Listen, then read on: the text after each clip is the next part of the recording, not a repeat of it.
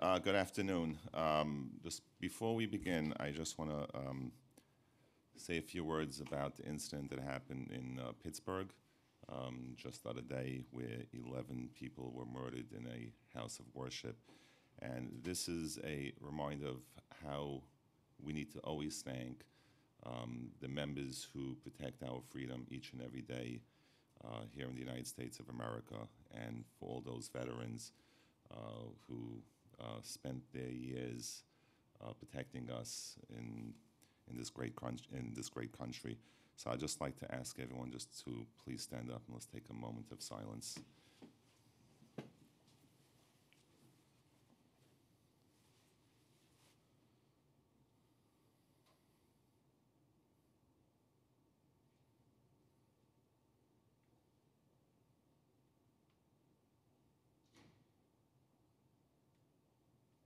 Thank you.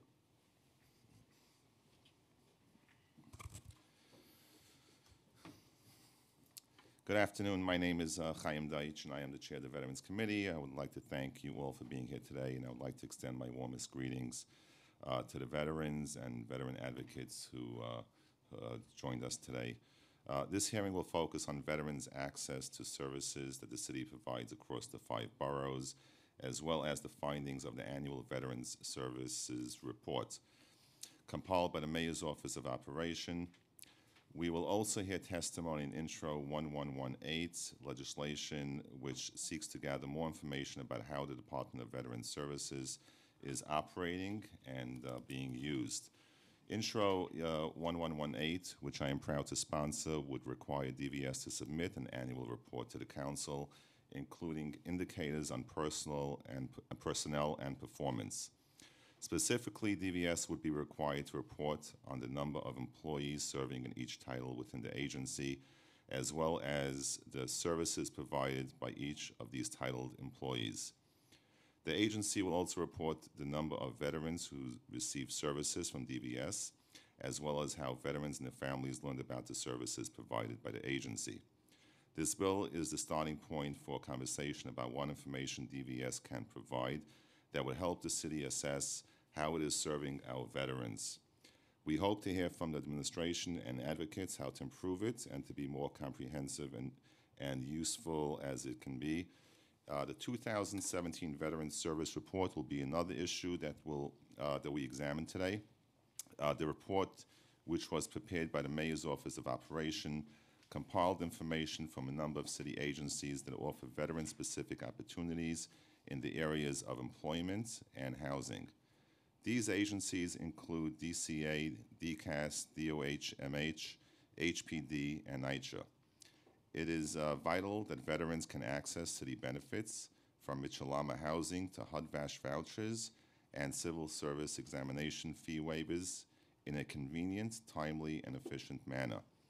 I am excited to discuss the findings of the report with the administration to ensure that the former service members have all of the support and information they need as they readjust to civilian life. I would like to thank committee staff counsel Nuzat Shadhuri, policy analyst Michael Katz, and finance analyst Zachary Harris for their work. Finally, I would like to recognize the committee members that have joined us here. I'd like to recognize Councilmember Paul Vallone. Thank you, Commissioner. And if we begin by the oath. Okay. Please raise your right hand. Do you affirm to tell the truth, the whole truth, and nothing but the truth in your testimony before the committee, and to respond honestly to council member questions?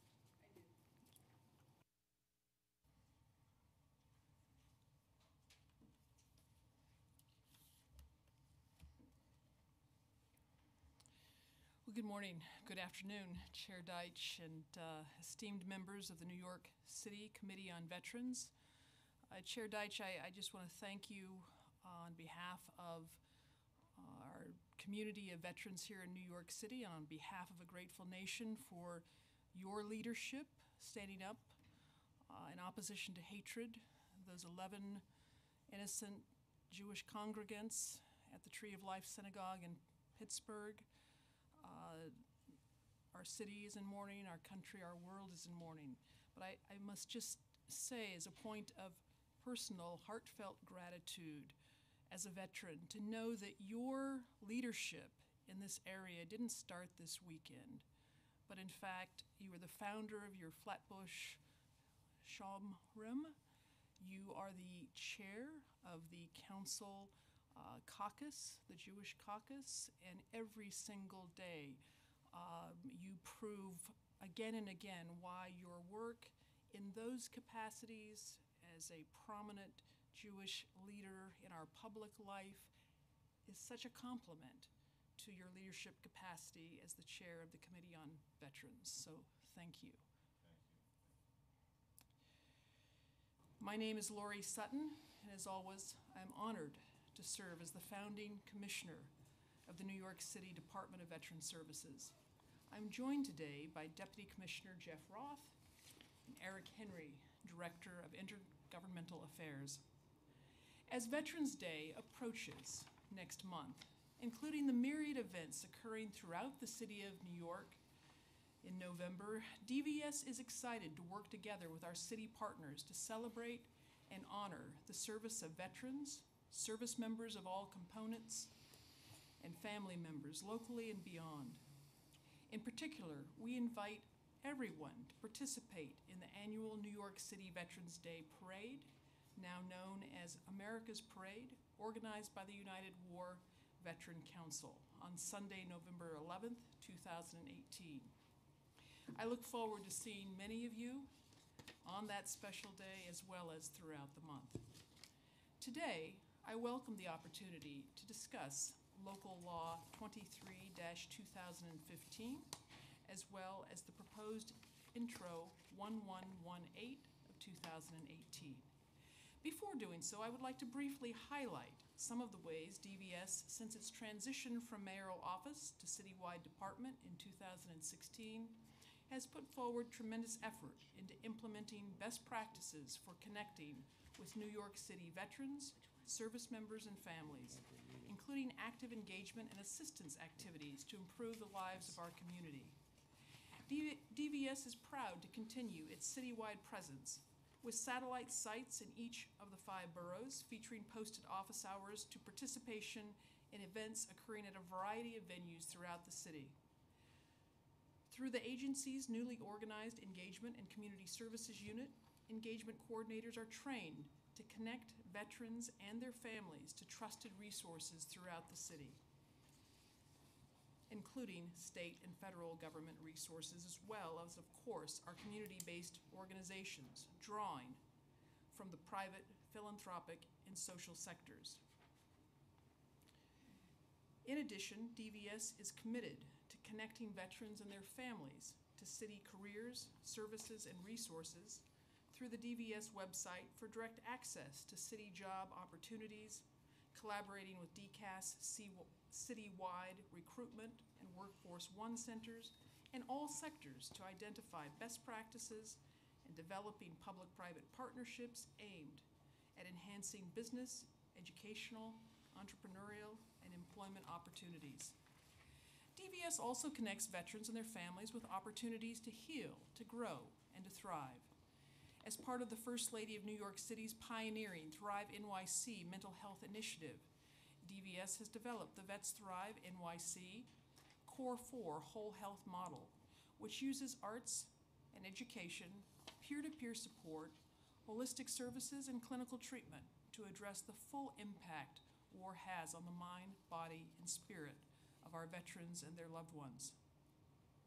DVS continues to administer the provisions of Local Law 42, 2013, by providing trainings to city agency veteran liaisons, trainings such as Veteran Mental Health First Aid, which is also available to agencies, nonprofits, and veteran service organizations. Working in collaboration with our city agency, federal government, and community partners, DVS remains dedicated to effectively ending veteran homelessness in New York City. DVS's housing team continues to develop new housing resources and, using our peer-to-peer model, works directly with veterans in shelter to help navigate the housing search process in the city. This effort is supported by our in-house aftercare coordinator and constituent team that work day in and day out to prevent evictions and provide overall housing stability to formerly homeless and at-risk veterans. I'm delighted to share with you today that we have recently been approved to add another veteran peer coordinator to the team. This will increase the number of veterans we move into permanent housing by about 20%. Another important partnership is DVS's strong working relationship with the city's Veteran Advisory Board, the VAB, whose membership is currently in transition. We look forward to welcoming the upcoming round of mayoral and council appointments soon to be announced. Appointed by the mayor and speaker, the VAB membership is carefully chosen to sustain a diverse range of service backgrounds, community engagement interests, borough representation, and professional expertise to help facilitate dialogue within the New York City veterans community. Moving forward to the topics of today's hearing, I'm pleased to discuss Local Law 23, 2015, as well as the proposed Intro 1118, 2018. Local Law 23 was introduced by Councilmember Paul Vallone, passed by the City Council, and subsequently signed by the Mayor in 2015. This law annually requires the Mayor's Office of Operations to compile various information regarding veterans utilizing housing assistance through the Department of Housing Preservation and Development and the New York City Housing Authority. Veterans applying for civil service through the Department of Citywide Administration Services, and applying for and receiving licensing permits through the Department of Consumer Affairs and the Department of Health and Mental Hygiene. This information is useful in evaluating how many veterans are accessing our city government through these specific agencies, and DVS appreciates the work performed by our sister agencies in documenting this data. In reviewing this data from the past 3 calendar years of 2014 through 17, positive trend lines are noteworthy in 2 specific areas. One, the number of veterans who have applied for employment with the City of New York through self-identification via their Veterans Civil Service Credit, and secondly, the number of veterans who have applied for and accessed our city's public housing stock.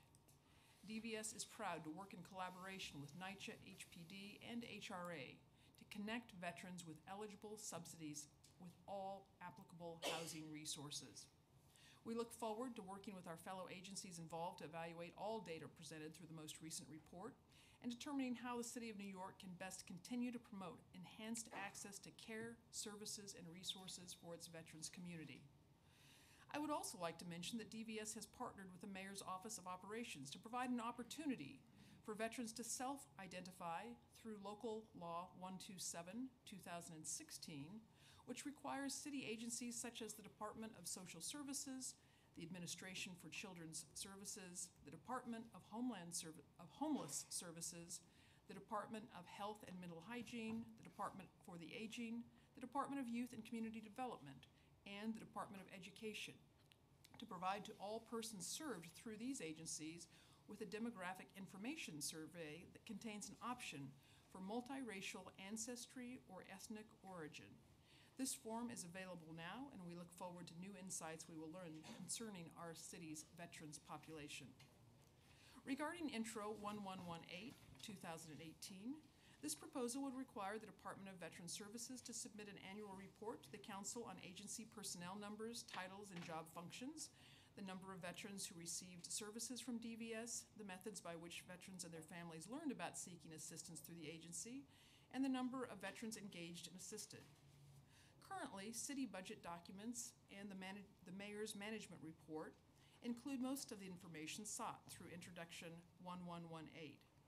Furthermore, these documents are released during the same time frame identified in this proposal. While DVS looks forward to continued collaboration with the City Council concerning DVS personnel and performance metrics, we are confident that these aims can best be achieved through existing reporting mechanisms. Thank you again for this opportunity to meet with you today. At this time, I'm happy to address any questions or ideas you may have. Thank you. Thank you, Commissioner, and thank you for your partnership and work with my office and always being accessible when issues arise.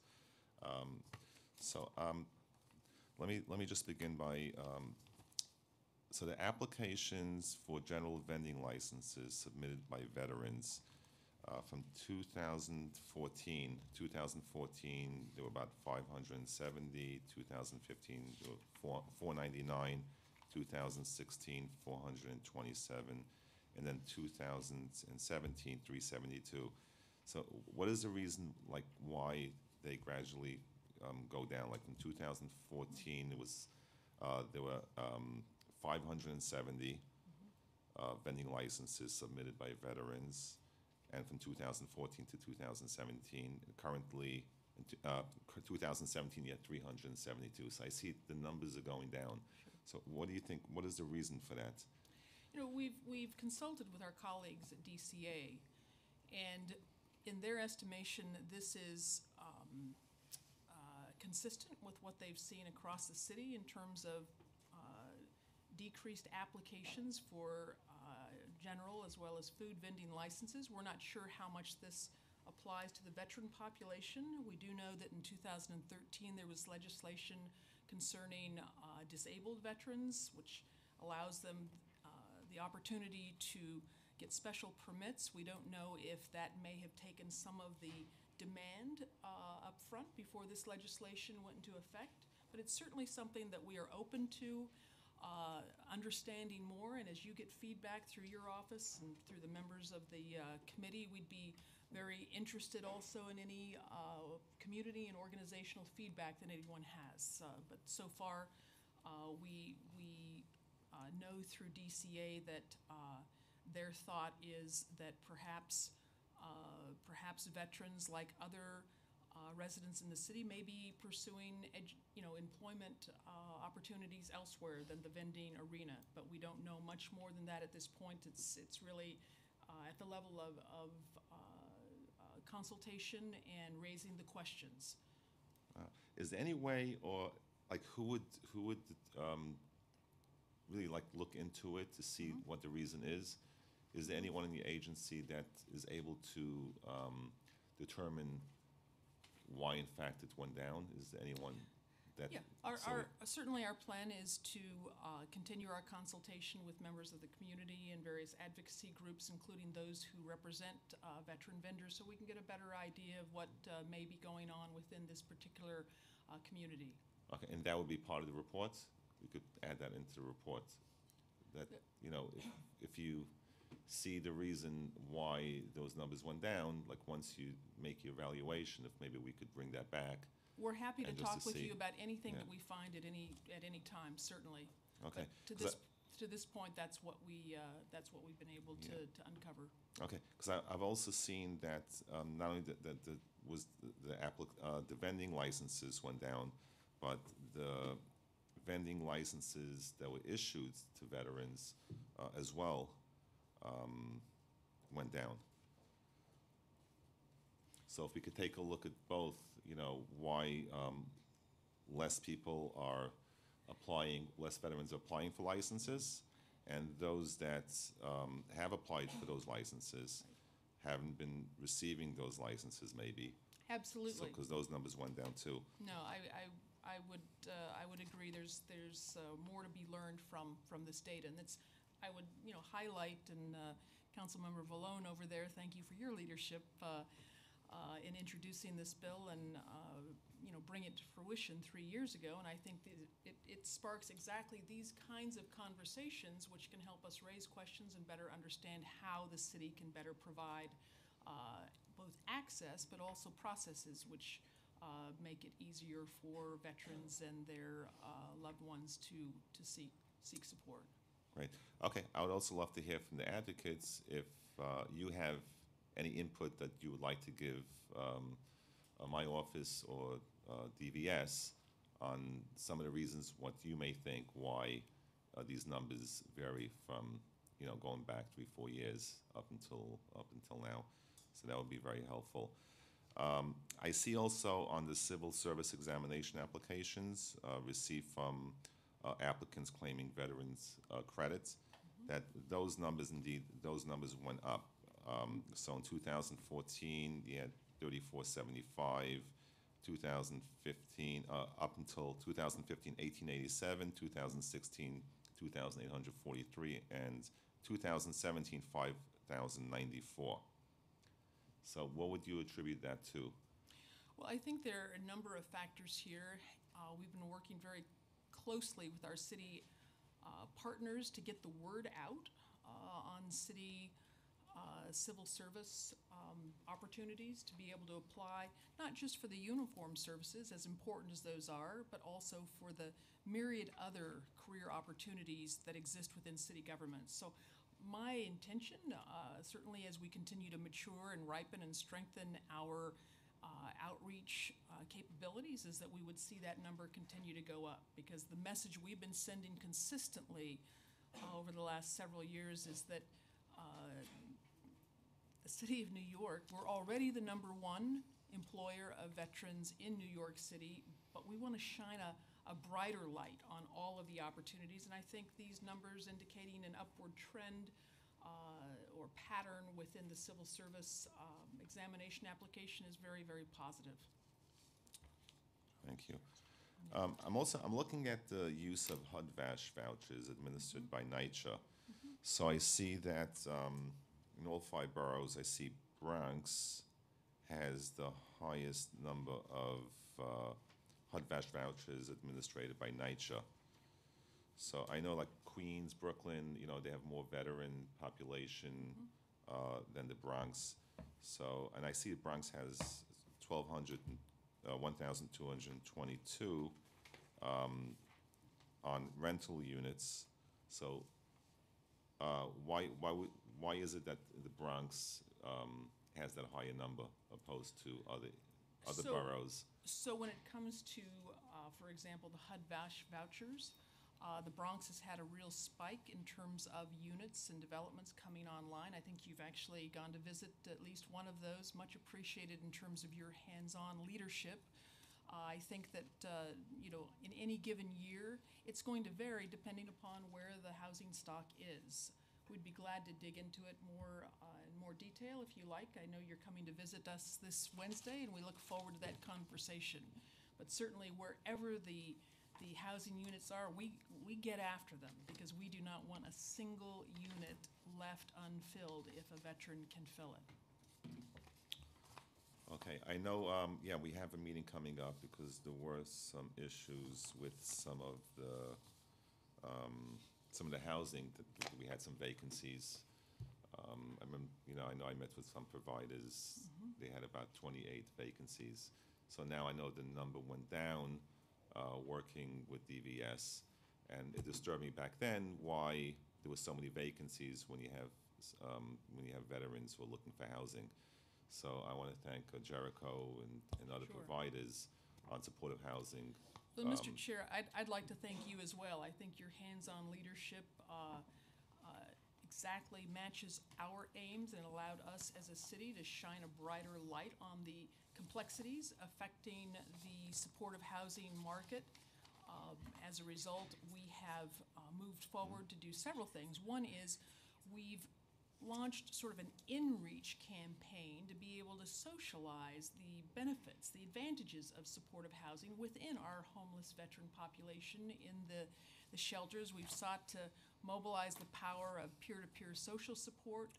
We've also, our sister agency, HRA, has now launched a weekly report so that we've got weekly eyes on these units to make sure, as I said, that we don't let a single unit go unfilled if a veteran can fill it. The other issue that I'd like to just bring to your attention is, at the end of 2015, this was an all-of-city, all-of-government, all of our service provider partners' approach to achieving federal certification for effectively ending chronic veteran homelessness. And as you know, the supportive housing eligibility criteria oftentimes includes chronicity. So we're actually engaged right now with our colleagues at HUD, and they are working with us right now to finalize some guidance which we'll be presenting to the Continuum of Care group in November, and we'll certainly keep you posted because this is a great news story. If we and other communities around the country that have effectively ended chronic veteran homelessness, if we can get a broadening of the eligibility criteria, Yes. given that success, that would be a wonderful thing, and it certainly looks like things are moving in that direction. Yes, at it this is, yeah. point. Thank you very much, Commissioner. Absolutely. Okay, so I just want to discuss that the agencies, and then I'm going to get to the members, I don't want to keep them waiting here all day. In the areas that veteran services, the city agencies that offer veteran services like DCA, DCAS, DOHMH, HPD, and NYCHA. So either someone can walk into the agency and they could say they're a veteran, or they could walk into one of the DVS That's right. locations, yeah.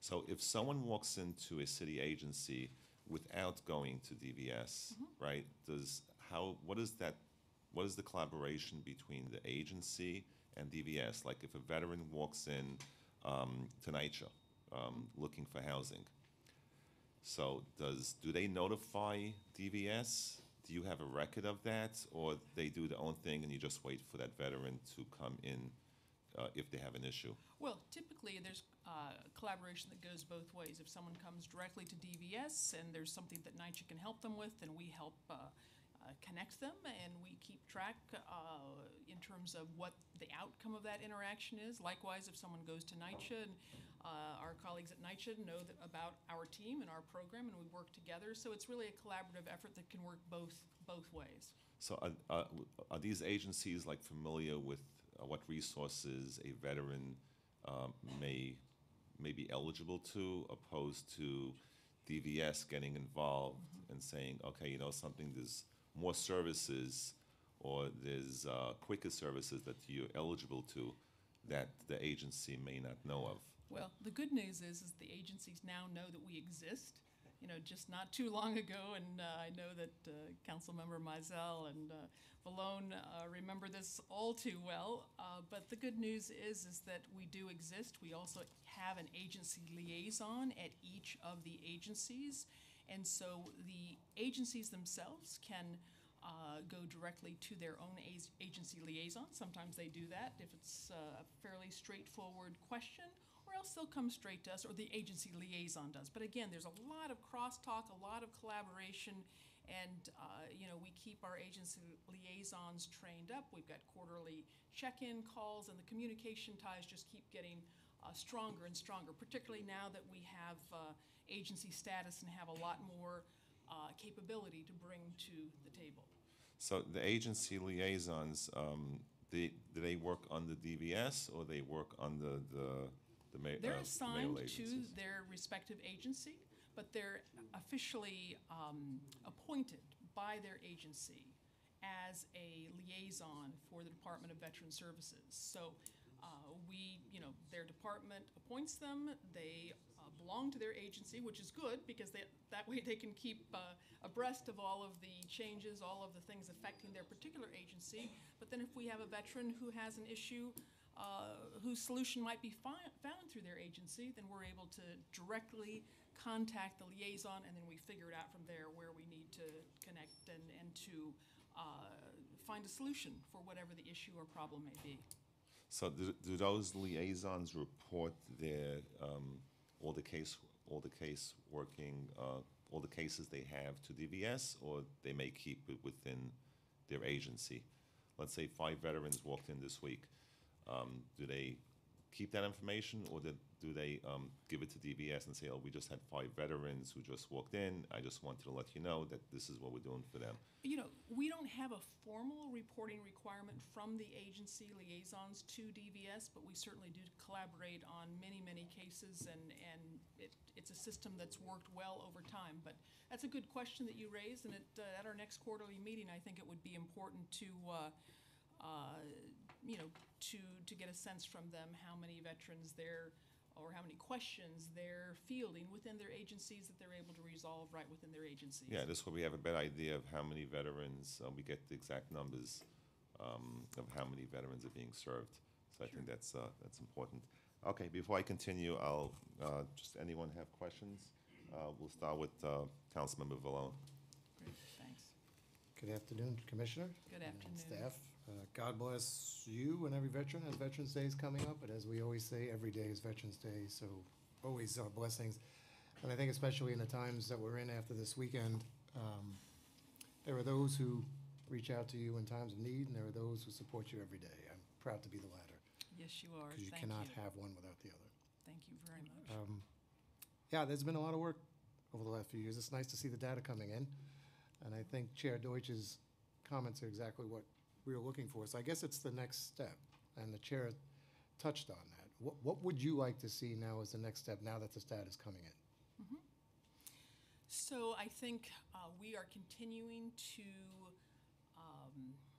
grow, mature, ripen, strengthen our data systems internally. 2 years ago, we didn't have a database. As an example, when we were still under the mayor's office, we were not able to collate or systemically report the data as we increasingly are today. A year ago in July was when we started our MMR collection, and we're very pleased to have our data for the first time Oh, it's so much important published to look here. at those numbers now versus just, Well, you know, it's- coming up with It's true. hypotheticals. It's so much, not easy is not the right word, but it's a starting point. It's a starting point, And I think the Chair's question about delineating between the veterans that came through you and the veterans that came through the other agencies, I think that's kind of critical. So I think we should make, before somebody submits a bill or anything, I think we should make that a requirement. And I think that would be a perfect tool for you to see where those new requests for services are coming from, how many are coming through the department, how many are coming through sister agencies. I would like to see that. I would like to see, and then, I guess on a follow-up to the creation of the information, the liaisons were kind of, not so much voluntarily, but they were created internally. Are you comfortable with that program as it stands? That having someone in every mayoral agency reporting to you at this point? That's worked very well. We maintain contact with them. We conduct regular training. They know that they can reach out to us whenever they need help. We've really built a relationship of trust throughout city government. I will say that And it's at every agency now? Pardon me? Is there a liaison in every agency? There is a liaison in every agency, and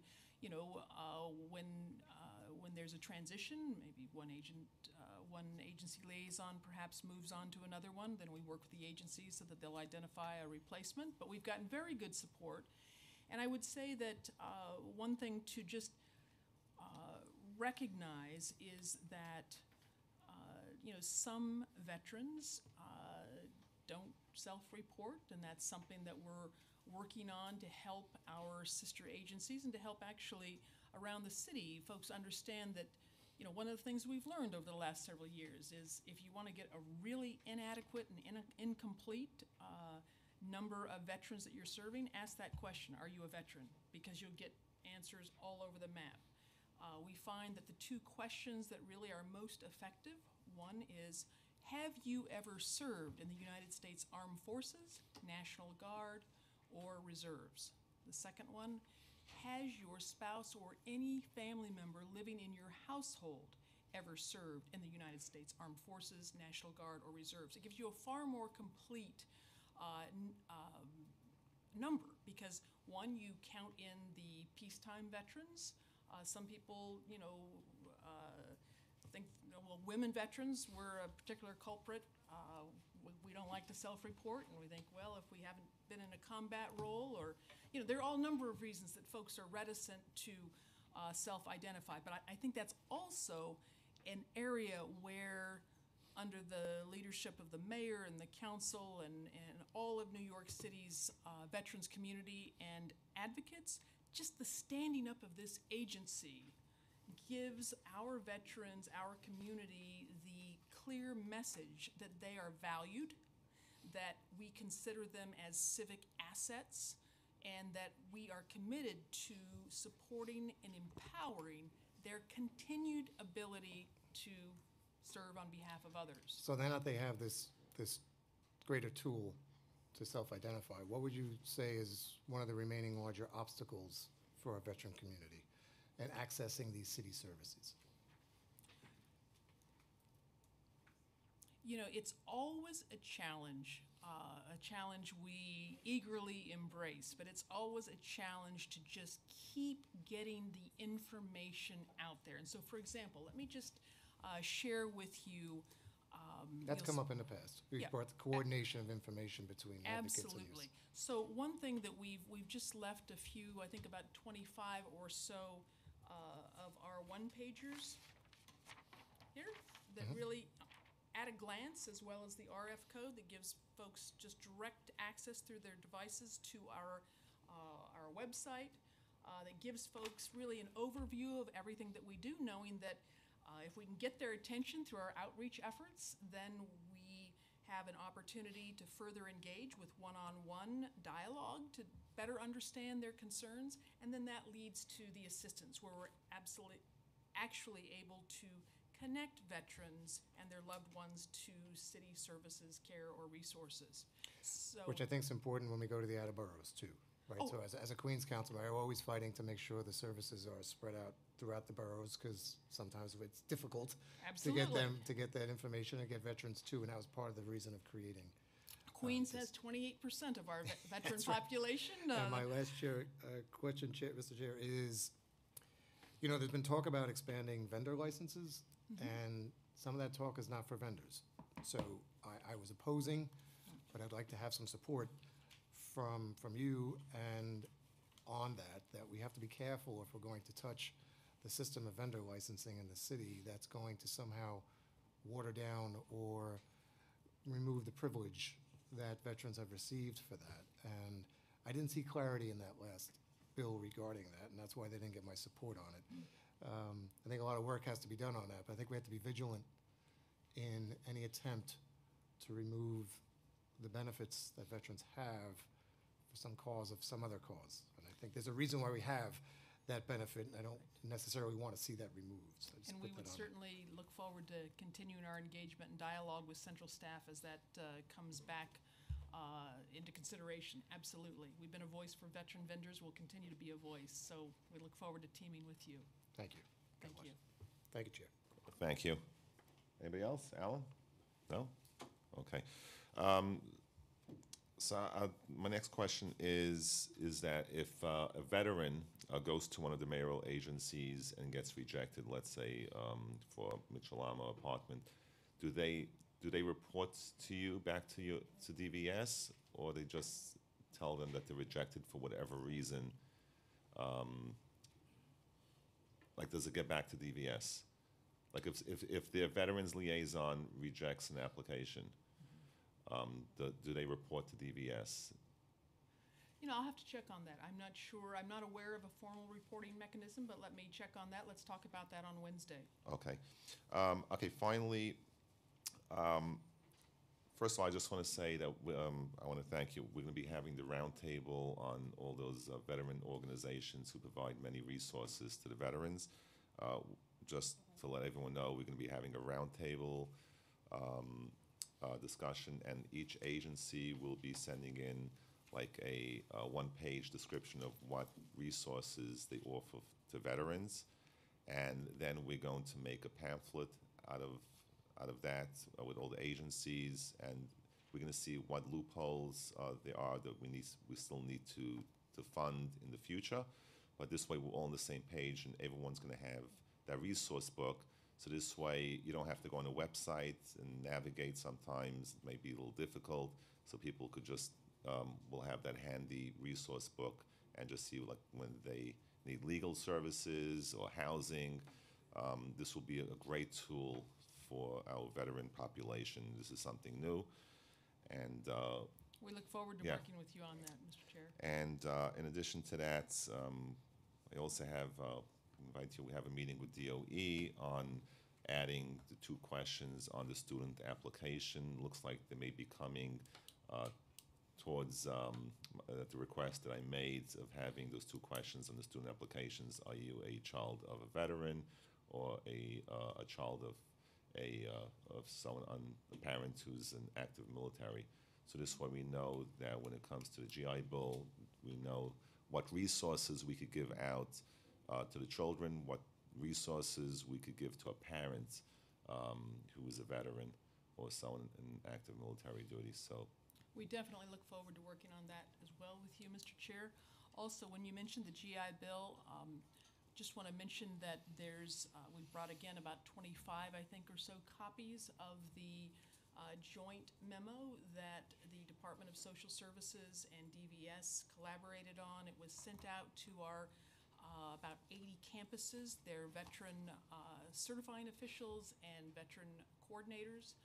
And I know that you're participating on the press release that'll go out later today that really frames the way in which the city of New York is standing up to support its veterans and to make sure that anyone who might be at risk of being evicted because of the delay in receiving the basic housing allowance, as an example, that the city's got a solution. We stand up behind our veterans and their families. So thank you so much, and please, everyone who's here, please put the word out. We have a lot of student veterans right now who are very, very worried that the city has a solution that'll keep them out of financial jeopardy. great, thank you so much. So, do you support this bill? As I said, Mr. Chair, I am eager to talk with you in further detail about this bill, but to my read, much of what's covered in the introduction is already published and available in city documents. My view is that between our regular dialogue and our engagements, as well as the public documents, including now the MMR, which, as we've talked about, is the first year that we've been able to be part of the MMR, I feel like the existing mechanisms are sufficient. Okay, I think that this bill is a step forward to receiving the information that we need and we deserve, and the veterans deserve, and this way we could better continue to understand what the issues are and how we could better implement some of in the areas that we need improvement. So it's basically a reporting bill, and I think it's important for the city council to receive this information. This way we could better understand. And we'll continue to engage in dialogue and certainly discussions with the central staff on this as we go forward, but certainly we share the aims and the intention and the motivation behind this bill, and so we'll look forward to further engagement and dialogue as we go forward. But I would say that as a commissioner who just 2 years ago, if I had had 2 members of my team sitting beside me, that would have been 60% of the office, and I think we've come such a long way that it's exciting now to be able to, as we start out year number 3, to be able to even contemplate things such as we're talking about in this introduction and others, the bills that are aging. So thank you so much for your leadership and your support, and we'll continue, we'll keep on marching, Mr. Chair. Okay, so finally, okay, so we'll have a conversation about this, and I think this is crucial. I'm going to keep on pushing to make sure that we get the information we need from the people working in DVS, and in order to further work together with the advocates and with DVS to make sure that we have all information we need, so I look forward to that. So I want to thank your staff for their close collaboration and partnership. I know that we're working in the area. I think we're setting up a meeting now regarding the supportive housing and housing with your agency to see if we could open up more rentals and apartments for veterans, and so this way we could get more people off the streets and out of shelters. So thank you very much, and we're going to hear from the advocates. If you don't mind, are you sticking around? Or? There's no more important place for me to be. Great, Mr. thank Chair. you very much, Thank Commissioner. you very much. Thank you.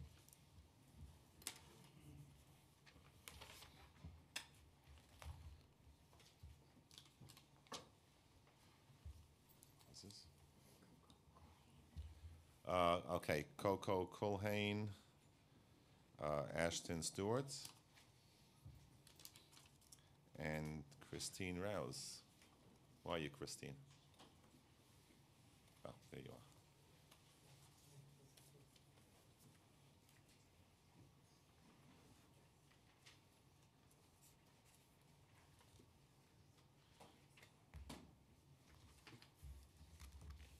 Christine, why are you hiding in the back? See everything.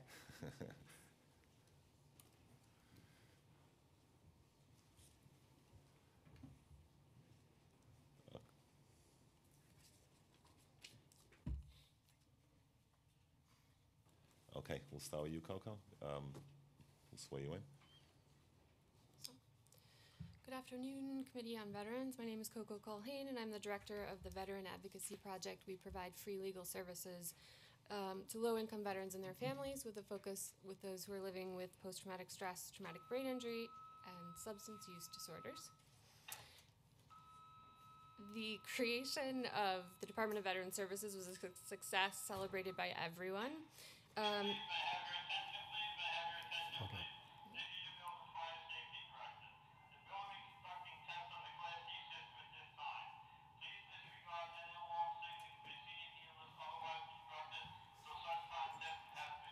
That's against your time.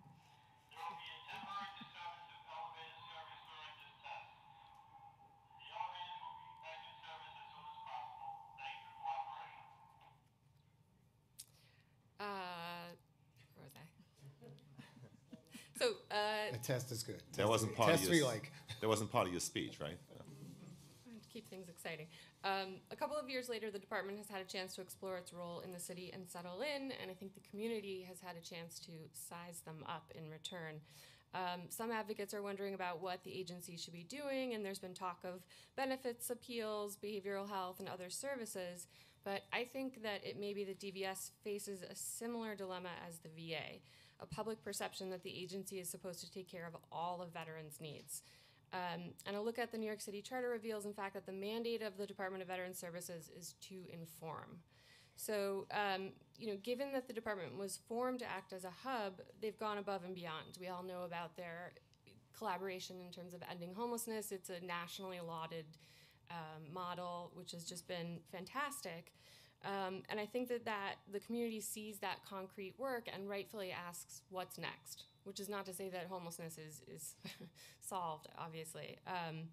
But I think that asking what's next has to be done within a framework of efficiency and a framework that aligns with the agency's mandate. And so before talking about expanding into more direct services, let's ensure that the agency is actually fulfilling its mission as it was set up, which is to inform and connect veterans and their families to resources. So VAP, Veteran Advocacy, supports the introduction of Local Law 1118 and believes that DVS reporting on even more figures than they already do will benefit the entire community. The resources in New York City are endless, and a simple search can be very overwhelming. And New York, NY serves NYC, soon to be Vet Connect, is hard at work behind the scenes, I think, working out eligibility and all of those details, but DVS really needs to be the center of communication and where any veteran, service member, family member can reach out and get all the information that they need and be sent to all of those resources.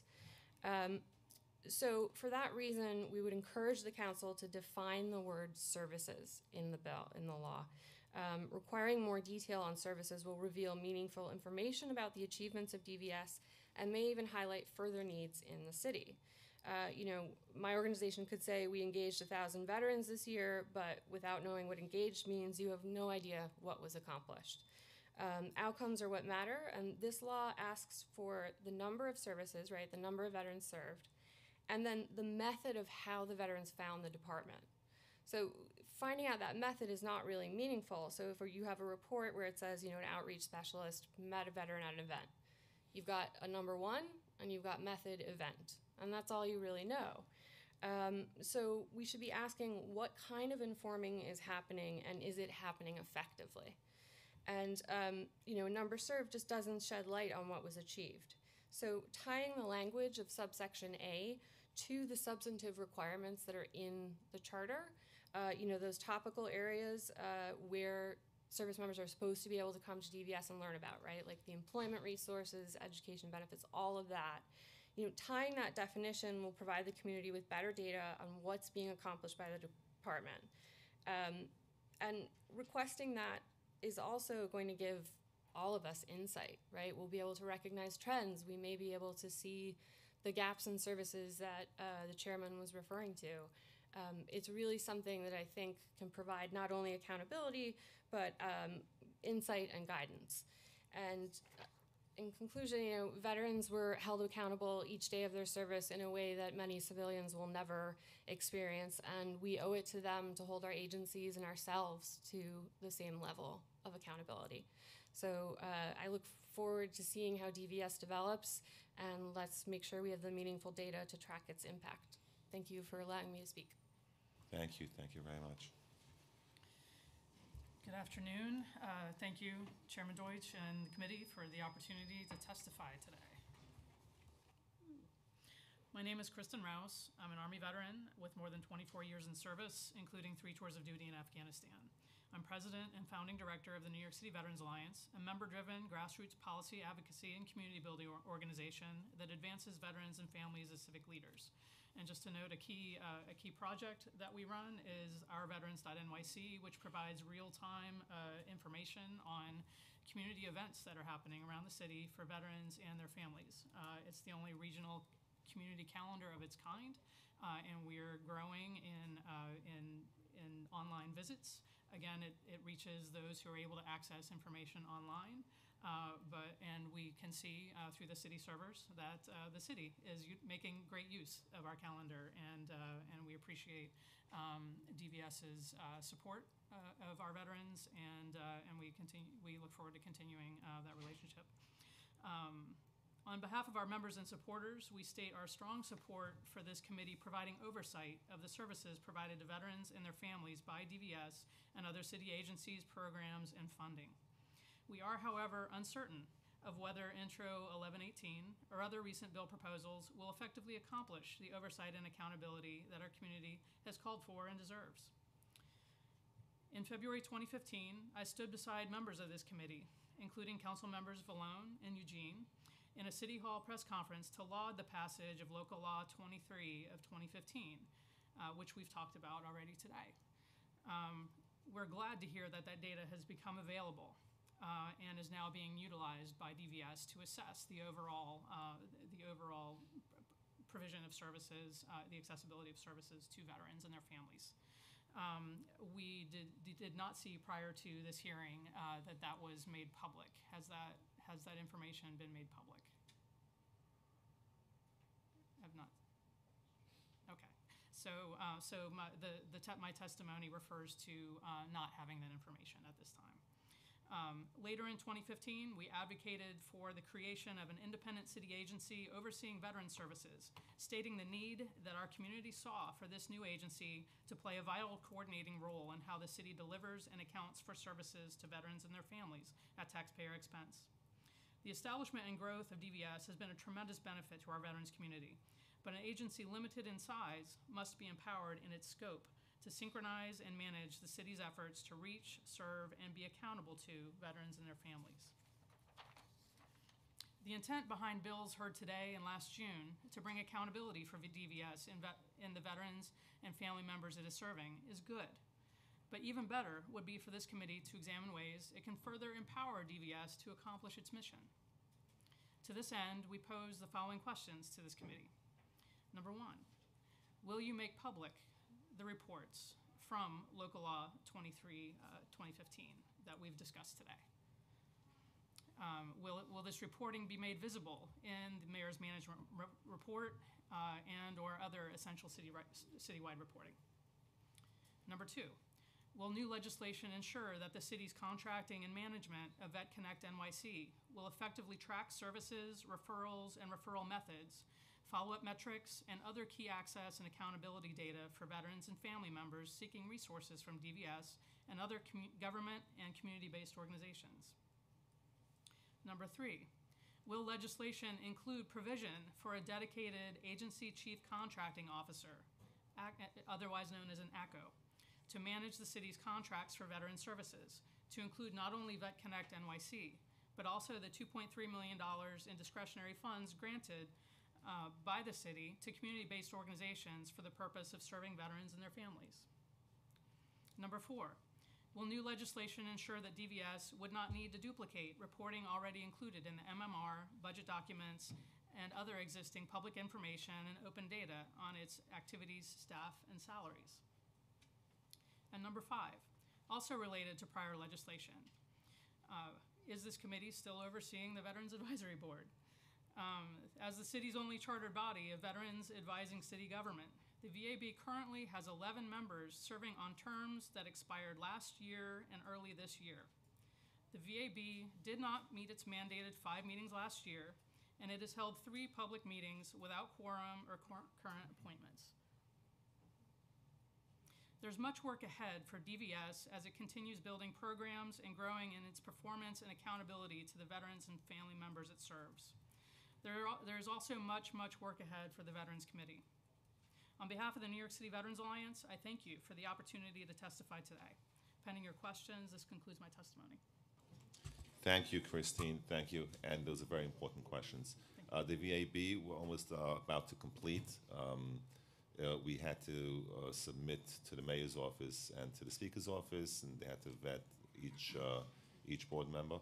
So it's we're almost basically done on that. So It's been a while. it's been a while, and it expired most recently is when I took over the Veterans Committee, and they have to go through the process. And I've been meeting with people on the boards, and it's basically almost done.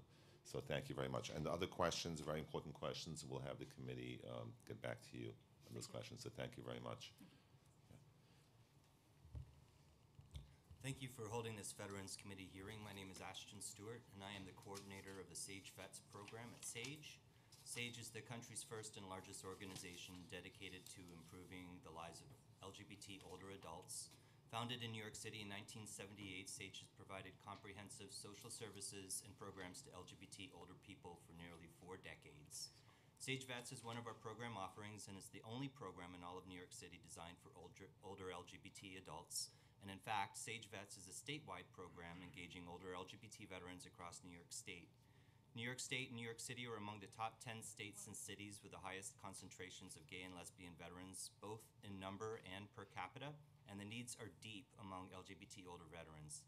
According to a recent statewide survey by the LGBT Health and Human Services Network, 56% of LGBT veterans were over the age of 50. Many LGBT older veterans in New York State are struggling and yet are not accessing the services they need. And also, according to the New York State LGBT Health and Human Services Network, 43% of lesbian, gay, and bisexual vets live or under 200% of the federal poverty line. And that number is even higher for transgender veterans, with 60% earning less than $31,000 per year. 30% of lesbian, gay, and bisexual veterans were homeless, and 46% of transgender veterans were homeless. 34% of lesbian, gay, and bisexual veterans were food insecure, with over 61% of transgender veterans struggling with food insecurity. 30% of lesbian, gay, and bisexual veterans and 48% of transgender vets fear discrimination from their providers. Staggeringly, 1/3 of our state's LGBT veterans who answered the survey identified as transgender. This mirrors national data, and across the country, 163,000 veterans identify as transgender, and of the 163,000, more than 51,000 are 65 and older. In other words, 31.8% of transgender veterans are over the age of 65. In fact, the Veterans Health Administration indicates the prevalence of diagnosed gender dysphoria among former U.S. service members is 5 times that of prevalence estimates in the general population. Psychiatry.org defines gender dysphoria as someone who is uncomfortable with their body or with the expected roles of their assigned gender. According to a 2016 article in The Gerontologist, due to the rapidly increasing aging population and the high proportion of veterans among older Americans, the number of transgender older adults with a history of military service will continue to increase substantially.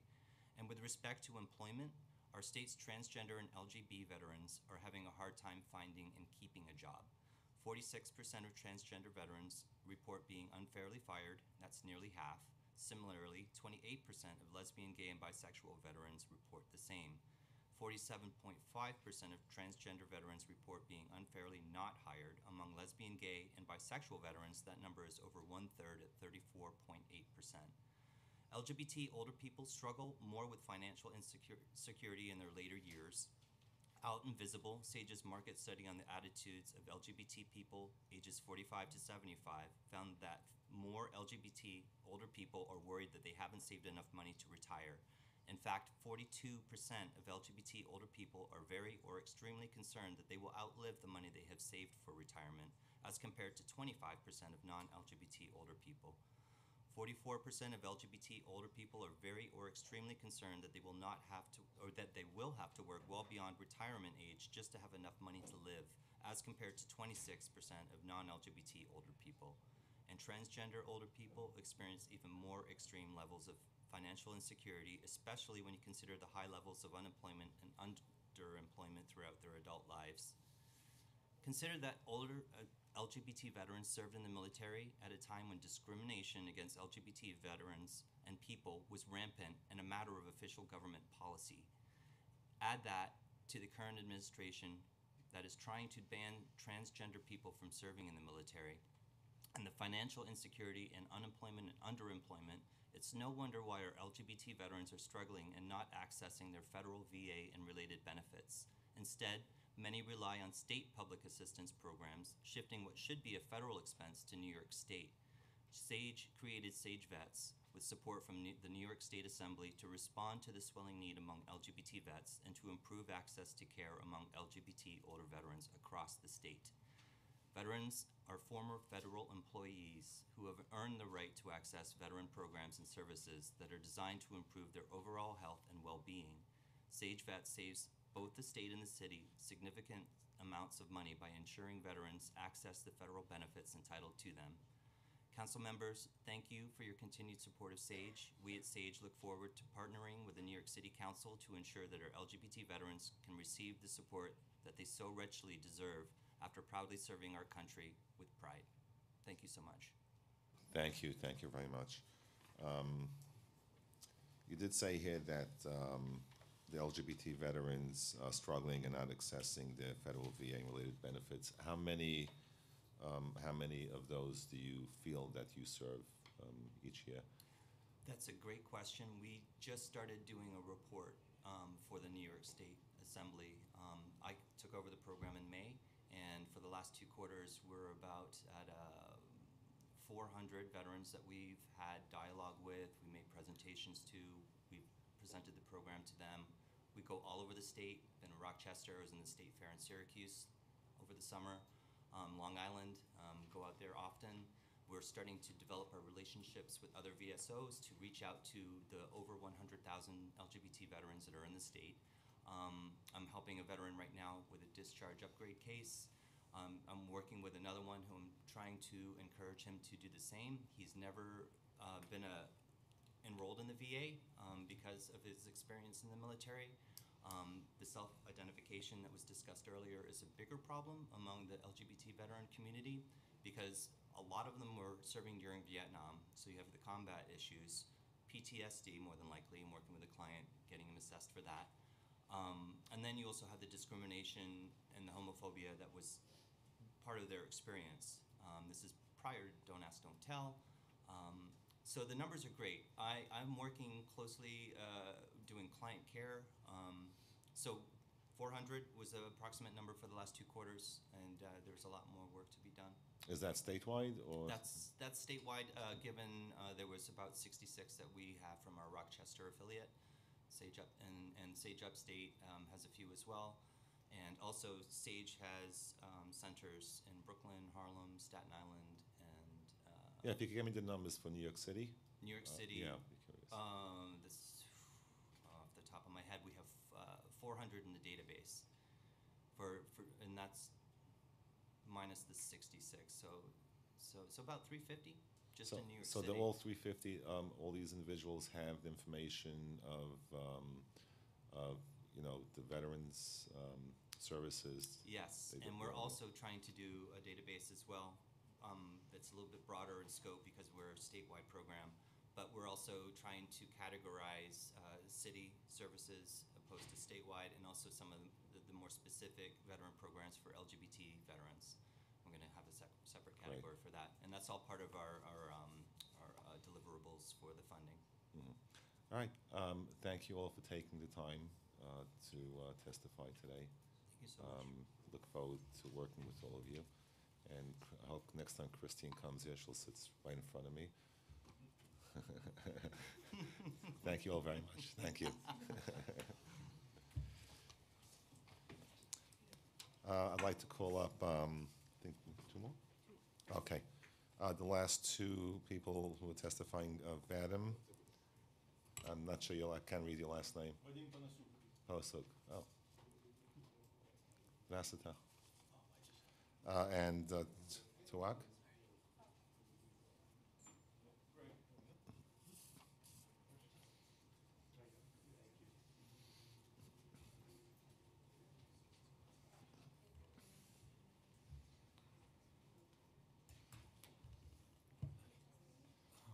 Hello, everyone. I want to begin by thanking Commissioner Sutton. Hello? Hello, everyone. I want to begin by thanking Commissioner Sutton for her leadership with DVS. Chairman Deutsch and distinguished members of the committee, on behalf of Iraq and Afghanistan Veterans of America and our more than 425,000 members, I would like to thank you for the opportunity to testify here today on the pending legislation. My name is Vadim Panasuk. I'm a New Yorker, Ukrainian expatriate, naturalized citizen, an Iraq War veteran serving 2 tours with the 3rd Infantry Division, and a master's level social worker working as a senior veteran transition manager, VTM, VA benefits lead with AVA's Rapid Response Referral Program, or RIP for short. RIP is AVA's high-tech, high-touch referral service for veterans and their families with a complete and comprehensive case management component. We assist veterans of all eras with any discharge status worldwide in confronting significant challenges like unemployment, financial or legal struggles, homelessness, and mental health related issues. To date, RIP has served almost 9,000 veterans and family members nationwide, and over 1,000 in New York City alone, providing critical support and resources to ensure that the city's veterans' needs are effectively met. After 14 years, IVA has become the preferred empowerment organization for post 9/11 veterans. While our members are spread throughout the nation, we're proud to say that our national headquarters is located in New York City. Since its beginning, IVA has fought for and has been successful in advocating for policies that are able to meet the needs of our newest generation of veterans, which includes our advocacy towards the creation, proper funding, and oversight of the Department of Veteran Services, DVS. DVS has enormous potential, and its establishment nearly 2 years ago was a historic moment for veterans of the city. DVS can significantly streamline access and improve service delivery to many of the most critical veteran-specific programs and resources already available here. Today, we voice our concern to the Veterans Committee that the additional reporting requirement for the department in their current form do not do enough to measure effectiveness and to ensure proper oversight of DVS and its programs to include VetConnect NYC. IVA supports the intent behind the bill. However, it appears that it is somewhat redundant as some of the data is already widely available and does not require the reporting of necessary metrics to accurately evaluate the department's performance in many of its various initiatives. IVA is a data-driven organization, and as such, our view is that when appropriate metrics are applied for measuring the program performance and veteran outcomes, services delivered can continue to improve and become more accessible and effective for the target population. This approach also empowers us to identify positive and negative trends and to better document accomplishments to be studied and replicated elsewhere. This bill does not require the reporting of organizational and programmatic metrics necessary to accurately assess DVS's performance or its impact on the city's veterans. IAVA has applied metrics as a service standard to various components of our RIP team. RIP is staffed by a dedicated team of master-level veteran transition managers. For example, our clients receive a survey every time we make a referral. The client is able to provide feedback and rank the quality, timeliness, effectiveness, and customer service of every organization we refer to. We also provide the same opportunity to the client to grade RIP, as well as the VTM they were working with once the case is closed, providing us with a gauge of our own performance. Using qualitative data in tandem with quantitative metrics has helped us better understand the needs of the population we serve and to continue to make targeted improvements to services we provide.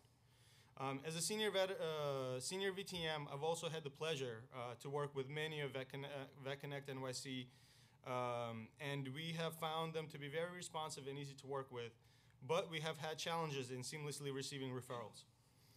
One of the challenges is a burdensome increase in the amount of digital paperwork needed to sync the work of our case management team with VetConnect NYC. Another clear deficit we can see is the lack of comprehensive case management component. We also view the requirement to use the VetConnect software to participate in the network as a barrier limiting the number and types of programs available through VetConnect NYC. As VetConnect NYC continues to find its footing as a platform, we encourage this committee to provide them with the oversight and tools needed to be successful. Members of the committee, thank you again for the opportunity to share IAVA's views on these issues today, and look forward to answering any questions you may have.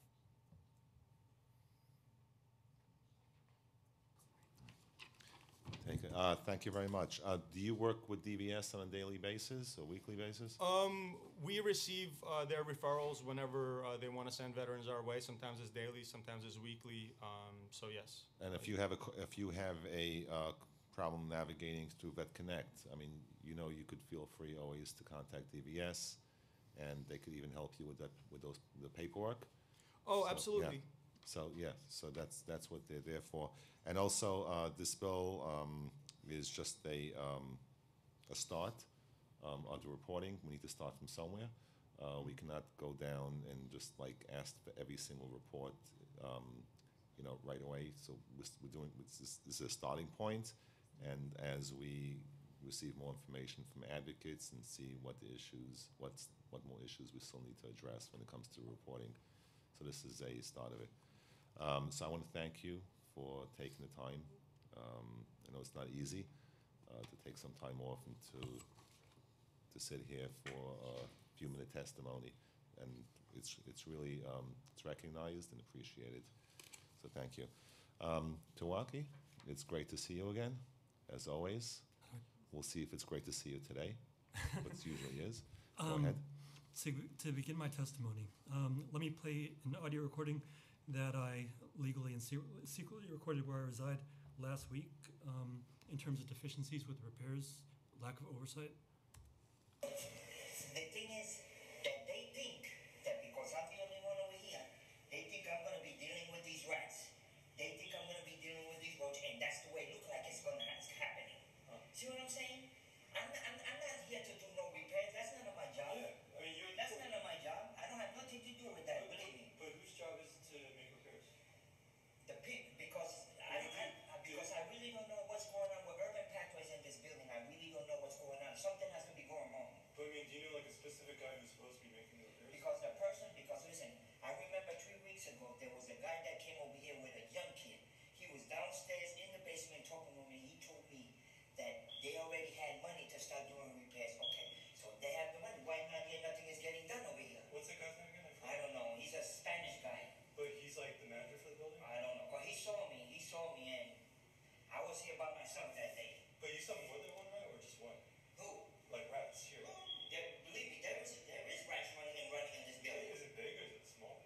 You never saw it? You never saw it? The one I saw yesterday was this big right there on that side right there. Like 8 inches or something? I have no idea. I know it's a big one. That's enough of that. So there's a lot of talk that goes on in this room, but after Okay, can you just explain? Sure, I'll put in the context. The person who you heard in that audio recording was me and someone who works in that building. Which building? At 802 Fairmount Place in the Bronx, you and I have had conversations previously about. I want people to hear. So is that It's a HRA building. I have HRA's contract with Urban Pathways that confirms it can fire Urban Pathways for negligence at any point in time. I've repeatedly put HRA. Is that a NYCC building? HRA. HRA. Okay. I got assaulted in that building. I got 15 punches to my head on July 2nd, 2016. I got a concussion from that assault. That concussion cost me a job. That would have paid me $450 a day.